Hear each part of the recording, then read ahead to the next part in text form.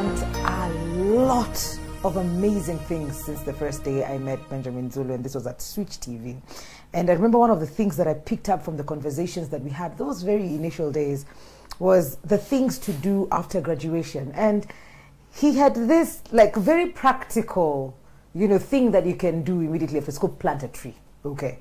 And I think I've been saying it everywhere: plant a tree. And I made jokes when we had an event previously. Instead of a tree, this young one brought a cake, and she'd started a business. Like, this is not a tree, but it's a tree because they have invested in themselves. And today we're just talking about that space. Immediately you graduate, what happens next, and why it's important for you to be intentionally single. Zulu, our pre-25s are here. And remember, we told them even those who live in the city and they don't have a place to plant, yes, nobody will deny you the place to plant a tree. No one.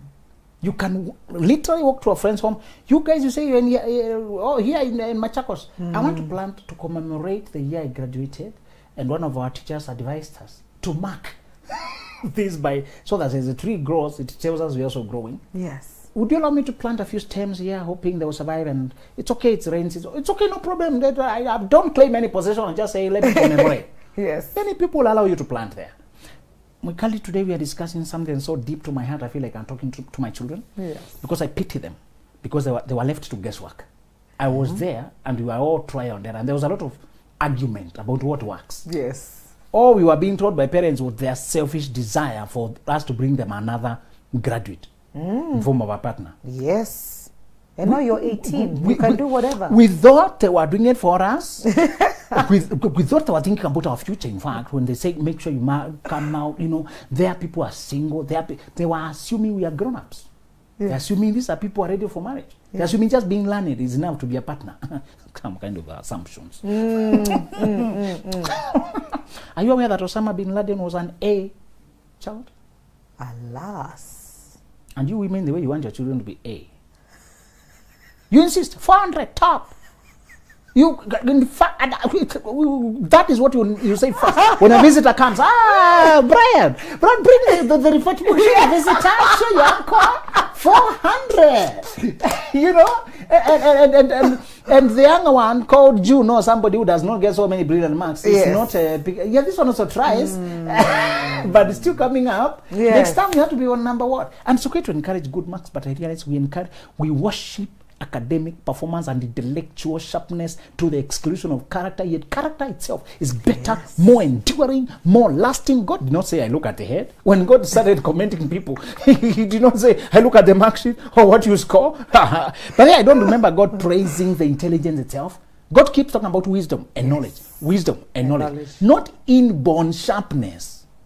And he's the one creating people. I don't know why he's why they strangely quiet about what we think is very born genius. When I listen to God, that subject is missing. Almost, God, there's something you're not commenting about. Yeah. What do you say about genius? I mean, me, I'm born. I think I was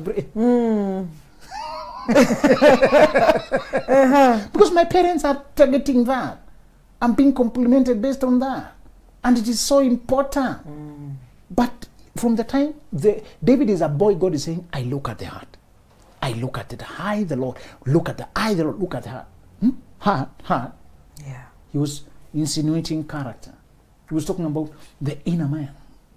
Things like kindness. I want you to emphasize the fact that your child is kind. Yeah. More than the fact that they are sharp in mathematics. They should be sharp. We're not saying you should not praise that part. But remember, we said what is wrong sometimes is emphasis. Okay. And I told you, when people mislead you, they don't always tell you obvious lies. They just emphasize something out of proportion.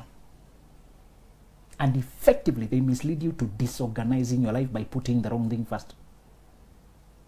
Okay. Make sure your child can bend and tie the shoelace of the other one who is injured. Make sure your child can help one who is limping to get home. Make sure your child does not cheat in exam. Make sure your child can help the one with their lunch when they don't have their. Just build the heart. That will take them farther in life. That's so true. Make sure they love humanity. They won't hurt people intentionally. Make sure they know how to say sorry. Make sure they love themselves, that they know how to respect and expect to be respected. How they don't draw boundaries. There's some things, if you instill them early, that child, you don't have to worry whether you're in the world or not. They will make it. You don't have to worry. They will make it. Yeah. Teach them how to speak nicely and to be sensitive of their language, and how to say no when bullies are trying to penetrate their space, how they can defend themselves, and how they can protect those who are being bullied. Those who can not only ask for kindness, but also resist when another is being unkind to another one. Yes. If you instill those medically and you have a chance from birth, from the time they bite you as you breastfeed them, that is wrong. Why are you hurting me and I'm feeding you? Start there. Yeah. Yeah. Start there. I don't help you, then you hurt me. You return kindness for kindness. Train those things, and as you train algebra, as you train mathematics, make sure if your child is getting A in class, she's also getting A in kindness, A in honesty, A in learning to pray, A in real life. Not classroom. Yeah. Sometimes your grades are really relevant. But do you know they rank you and put you on top of people you have no life with? Do you know merit list is it's a lie? If there's a useless document in school, They publicize it. If you're number last, they will go to you're number last. They would. In respect to who? No, break it down for me. So you see, my 17%.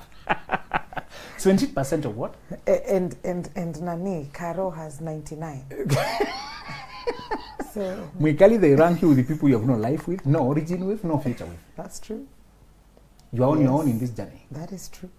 The purpose of merit list was to show who is doing what where, to help kids form groups and discuss and ask this who is better there. They help each other. But now it became an intimidation and comparison list. Absolutely. The people I ranked on top of, they have nowhere in my life today. It was a lie. And the other people I could have been ranked and I become last. If I was taken to another group, and most of these groups are very random, apart from picking of this bracket of those who got 300 to 350, we are putting you here. Let me tell you the truth, Mikali, don't let your child's head swell for being top of class. Which class? If I take you to another class, will you also top? Can you top in your own growth? Can you top in your own schedule? Can you top in your own journey? Can you top in your own development? In your own improvement? Yeah. Give your children the independent marks. According to how I know you, B is good for you. You get B, perfect. Yeah. But you, A is good for you. You get A, perfect. Yeah. Give them your own assessment. Something independent, not just comparing with other people. Tell them, even if you see how many the position in class, those people are not anywhere in your life. You only happen to be randomly in one classroom. Yes. And you part ways soon. That's true. Don't let them intimidate you. We were telling you what is called to know who to consult for what. For assistance, not comparison and competition. We are living at a time when the schools were designed not to make us wealthy people, but to make us workers. Hey. They were not trying to make you independent and financially strong. They're trying to make you a reliable employee. So they trained you to take instructions. In fact, many of the instructions in school are directly opposite. And you're not saying school system is bad. It gives us literacy, how to read. The English, the language we're talking. So we're not trashing school system. We're saying there are elements in it, you must correct them, or they'll hold you back. The one element is they taught you that mistakes are bad. They were punished with an X, a red pen. Yes. Very alarming. Can we stop using this alarming? See me. X. And if you get many X's, you are very ashamed. Yes. So mistakes were wrong, and you're supposed to do the test alone. Don't ask around, don't look around. So you face problems alone, don't fail, you know. And it was like there's only one right answer. Those notions were planted. And in reality, in life, everything we have said there is the opposite. That's true. In fact, getting something wrong as a result of attempting is a positive step. Yes, it is. It is. The only failure there is if you're too afraid to try. Yeah. But if you try and get it wrong, you download the lesson of the failure and apply it in the next attempt. The world today is lit by electric lighting that was invented using that method. by a guy who understood that if I get wrong, I just mark somewhere. So this and this doesn't work. Thank you very much. This and this. So how many others do we have to try? Yes. They were not X's. No. They were just boxes marked. Yeah. That one doesn't work. That one doesn't work. That doesn't work. That doesn't work. You're just marking boxes until you narrow down. So he was doing elimination, and he arrived at one that worked, and he changed the world. Yeah. Why don't we teach that? One teacher from America, one professor of analyzing methods of instruction, went to Japan and attended a class. And one of the students, they were drawing a 3D box. They draw a 3D box. And one child was struggling. Some of those technical things can trouble people whose giftings are not there. Yeah. I had very poor artistic gifts. When you were told to draw a child, even when you were in class 8, I was embarrassed. Mine was the source of ridicule. So people were waiting to see what I draw to laugh. But if a drawing needed a ruler, then I can then follow the ruler. But if you're using the hand, draw this, I would... Every illustration was a struggle for me. Yeah. I could not concentrate enough to be neat and draw. So we were meant to think like we are dumb. It is a personality thing. Why were we not taught that? Nobody knew that then. The shame would have reduced instantly. Yes. If somebody simply said there are things called personality, yes. So the areas you're struggling not because you are dumb, but because your personality is weak there. Yeah. You did not choose your personality, it was given to you. The same way you did not choose skin color or this or that. Yeah. There are other things in you that you did not choose. Yeah. And some of you, sometimes I would get mathematics very quickly. From the time the teacher introduces the subject, I get and I finish it. So the whole lesson I'll be bored because it sounds like repetition. So the other kids will admire me thinking, this guy is genius. Without knowing that when we went to the football, and the ball was placed there, I did not kick the ball. I kicked the ground and hurt my leg for many months. You know, I thought I have scored, but the ball is rolling there, you know. Instead of it going, it started, you know. Oh, and sometimes I tried to kick it. I kicked the other leg. You know? Yeah. There are things I was so poor in. My cousin could make toy cars and sell them. They were so realistic, looking like a real lorry. With operational wheels, and you see, oh my God. The guy could make, and those gifts were not praised. They were not art and craft of my one subject. It was his dream. He would just make things. He would make art using soil. Just arrange soil, and you can see that's a particular person. Wow. Yes, arranged there. Yeah. And nobody was praising that. A guy drew drawings that are still there today, over 20 years since then. People placed them in their shops and laminated. He was just scribbling for fun in lower primary. And the things he scribbled are still existing. People laminated them. Oh my goodness. And that boy was the dumbest, was among the last in class, was being called a fool because mathematics is getting 0.3. Yet he can look at you and draw you and you see this is me. Yes. They took an autistic boy around New York. 20-minute helicopter fly. He just looked, came and drew. Today you can see this is New York. Autistic was being called disability, a special case, institution. It's because we don't have understanding to know which personalities, which kids fit where. I'm bringing this to say the school system was not oriented to make us to our destiny and where we were taken. Yeah. It was either knowingly or maliciously, because some of the colonialists were trying to change us to people they could use for their purposes, and the system came from there. Why could you continue? What was the idea, by the way? A guy came here to harass you, and then he started treating you a certain way. Yes. When you left, you took this. Yes. What is the logic? You know? Yeah. And they had special schools, what you call national schools today, for their own children. You know? Yeah. Where they would teach agriculture real things. They put better equipment there to show them real life. And you are being told, you hear kids mentioning their courses, and you pity them. You see a kid from some place with no name, whose name you can't pronounce. There's a school called Kwakonwa. Yeah? It's a hard name. I'm trying to read. I went down this way. There was a place that an accident happened. A tanker rolled and people came to. What's the name of that place? Sachangwang. We still don't know how to pronounce that name. So you find a kid from Sachangwang Primary, and you're not saying you can't become anything, but the things they're saying are not thoughtful. They have not thought and settled on it because of knowledge. Okay. They mentioned, I'm doing public relations and international. You hear how they're saying it. International relations and public. Okay, what does that deal with? We study things to do with the. But I'm still in second year. I'll tell you more. I've seen kids who don't have knowledge at all. Some of things was designed for another society. Yeah. When you tell them to do agriculture, that's too common. That's not sophisticated enough. You know? Yeah, it have to be an aeronautical engineer.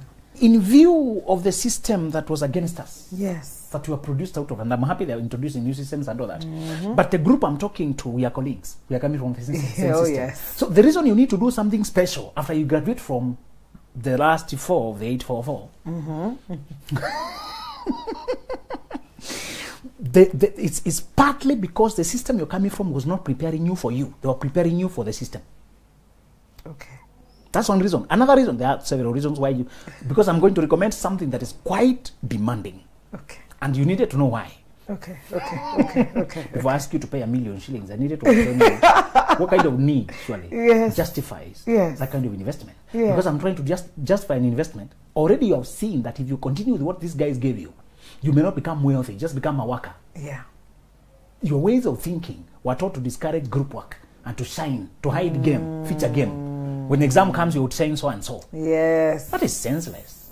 Always teach others, learn others. If we all of us score A, we are happy. A's are not limited. Yes. It was comparison that are beaten so and so. In what game? You're not in the same game of life. You know? Yeah. And have you noticed communities that learned collaboration, with all due respect, people like Indians and Kikuyus, wherever they go, they teamwork. Yes. They have succeeded better as a community. In fact, they have penetrated new areas and conquered in business and built empires in areas where they are not native. And the natives were sitting there with the same facilities. But because you are divided among yourselves, you don't help each other, you don't share ideas, you don't support each other. These concepts have been illustrated over and over and over again, but we don't learn. So the one thing you need to change, to do something drastic, something that is life-changing, that I'm going to recommend shortly, is one, the system you're coming from was not preparing you for wealth, for success, for independence. It was preparing you to be a worker, to receive instructions and implement without questioning. You're supposed to replicate what the teacher said. That's how you get it right. And that's how we teach, just replication. If you brought another answer that is thoughtful and possibly true, just because it's not in the marking scheme, there's a particular marking scheme you're supposed to replicate and obey, it's wrong. Yeah. Life itself requires innovation. That's true. Give us solutions we've not heard of. Even when you begin to try, they may sound weird, but because they are new and in a new direction, some professors were very independent. You may remember, you may find one or two who are very independent. You write something that they have not heard of, and they say, I like the direction of thought. Continue. Yes. Well, every now and then you'd find a person who is encouraging you to go outside the textbook. Sometimes they even refuse you replicating what is written in the textbook. They say, can you bring me your personality? Yes. Can you apply yourself and reason? Yes. Sometimes they'll challenge and you feel, now, what are you asking me? Because where you're coming from, that's not how you were taught. Okay. The second reason, Mwikali, you need to take this time, because I'm going to recommend a program of your own. This program you're going to undertake is because you need to distinguish yourself from the group. You graduated from class 8 as a group, from Form 4 as a group, from university as a group. So you have WhatsApp groups of class of 20, class of. It's because to cut away from the group and then look for who you are as a person. The groups have their place. There's a time for networking. There's a time for helping each other as a group. But there's an individual identity that the system never focused on. Yeah. Nobody ever. There was no subject called Mwikali as a person. No. It was biology. It was 101, calculus 102. It was lessons with codes that were planned for groups. It was not anything to do with you. You know? So the second reason you need is so that you can claim your individuality. Are we together? Yes. Yes. I don't have time to tell you how much of a group creature you are. I don't want to destroy your self-esteem. Lord! But I can make a whole thesis to show you you're not yourself. Your family sees you as part of a group. The classes you went to sees you as a group. When you go to church, you sit here. Mothers, women sit here. Every place in society, they can't handle individuals. They are not meant for individual handling. They always put you in groups for easier handling. Remember that. Even in graduation, the first time they recognize you individually is when you are at the apex, PhD, the best business. Many times it's not because you've achieved, yes, because the business you brought was quite low. Because the fees and the prestige you give them. Yes. That's all you're doing a match. You're working for some 10 minutes there and we are celebrating Dr. Mwikali and your gown looks different. And now you think status arrived. We're in PhD class with many of us. many of my colleagues and we were being told, don't think this thing will bring you money. You get frustrated when you think people, because you are doctor something, they'll pay you automatically. Yeah. People don't care about you. People are in their own issues. You must solve problems. So this should be an equipment to solve problems on a better level so that you can be paid on a better level. Yeah, okay. So it's to say you have been handled in groups. You are never given individual identity and recognition. Some guys were playing a prank by carrying a huge mirror. So they will, when you're seated like this, somebody will come behind you and hold a huge mirror there. And then another one comes here and tells you, hey, something is behind you. Then you look and you see yourself. So you jump. So you're trying to see how people react when they see themselves for the first time. Before they react, they realize it's them. Yeah. So you have not been given mirrors, really, to look at yourself. You're only given charts, periodic table, chart, chart for mathematics table, chart. Things there. Reflection of other things, not you. Yeah. All right? Yeah. The third reason I will say I usually like giving you 3 because they're more memorable. Yes. Other things they will build up in other lessons. The third reason you want to take this program, that you will be unsupervised, and it's like a university course on its own. Okay. With the lecturers and the timetable, and the exams and the cuts and the Kenyans. With all the shenanigans and the help and all the clubbing and all the fun and all the group activity. You're trying to retire from the groups anyway. Yes. The third reason is so that you can determine. Right now, you have not heard this word being used a lot. Legacy, because it seems like it's a terminal language. It should come at the end. Yeah. But the funny thing in movie shooting, sometimes they even shoot the climax first. They shoot the conclusion first to tie other things together. Yeah. You need to shoot your conclusion now. Okay. To determine the end of your story now. Those who live forward without going to the end to determine how they want it to end, they become reactionary and guesswork and vulnerable.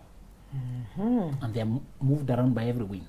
Yes. Why I want you to take this program now I'm introducing to you is 3 reasons. And one of them was simply that you have been handled in group all along. That's true. Claim your individuality. And let me tell you how the program looks like. I'm suggesting you take a 5-year program to train yourself for another degree. This degree, shall call it degree in greatness, or degree in life, or degree in becoming. So this is a 5-year program for becoming, for greatness, for your essence. In those 5 years, what are you going to do? You're going to conduct several activities that will implement all the disadvantages we have listed that have happened to you. A system that was slanted towards making you usable. And a system that was handling you in groups. Yeah. That never recognized your individuality and your uniqueness. And a place where if you just continued that way, you'll be an average person. Always competing, squeezed, always lack, average, replaceable, forgettable. They made you in groups. Yeah. If you cooperate with how the energy they left you, you will struggle through life. That's true. So I want to call this period intentional singleness. It is about 5 years minimum. Yes. Ideally, it's supposed to be 7 years to 10 years. But because you are late, because of your confusion, you're coming to me when you're already halfway gone. Yeah. I should tell you this immediately after Form 4, not after graduating. I'm sorry. I'm trying to make this sound like you're on time, but partly you're already late. But because I have to work with what you're giving me. Wait. Hey. This is ideally for 18 years. Okay. Because the ideal time for this journey from novice to master is 10 years. The only place you have 10 years is because between 18 to 28 or 20 to 30. That's true. But graduates are the first group that seem attentive. Form 4 leavers are not even attentive. How? They don't even listen. Don't look at. They can't buy anything useful. They're just looking for each other to run around like the young calves. So the group that really needs this won't listen. In the West, they learned. They chase you out of home at 18 or 16. They're introduced early. That's why the economy is ahead. Because guys self-actualize. Here, the first time I'm getting guys who have been hit by life to even listen to anybody. Yes. Is graduates. I'm being assisted by the bad economy for them to attend to listen. Oh. I'm just taking advantage of the bad situation we're in. Yes. Otherwise. To try and inject some medicine by force. They would never listen. If they were okay. Well, that's true. So, because these people can only afford 5 years, I'm budgeting 5 years for them. Okay. To try and do a crash program and suggest that after they graduate the other end, Yes. they carry out the remainder. Yes. This is what you shall do in this intentional singleness. I'm putting singleness up because there's a temptation from parents, society, and church to bring somebody now. Now that you have graduated. Don't buy that. They took that route and that's how they are who they are. If you follow what they followed, you become what they became. Are we together? We are together. If you're trying to become something different, follow people like Mwikali. Yeah. You know, what I like about Mwikali and your path, you're not giving me details, but I can see you wanted to make something of your life. Yes. And you are willing, if need be, to make some sacrifices. Sometimes you don't decide not to get married. We just say, as long as it's not requiring me to sacrifice. Yes. Yes. You know, you put a condition. Okay, I'm open for under this condition. So the first thing I want you to do, the intentional singleness, is to study yourself scientifically. I'll give you only 3 activities. Scientifically. There before you have not studied yourself scientifically, all of it was feedback from aunties, Yes. and even your courses, the things you chose, the decisions were influenced by, what do you think about Monica? You and your voice, Mike, what do you think this girl can do?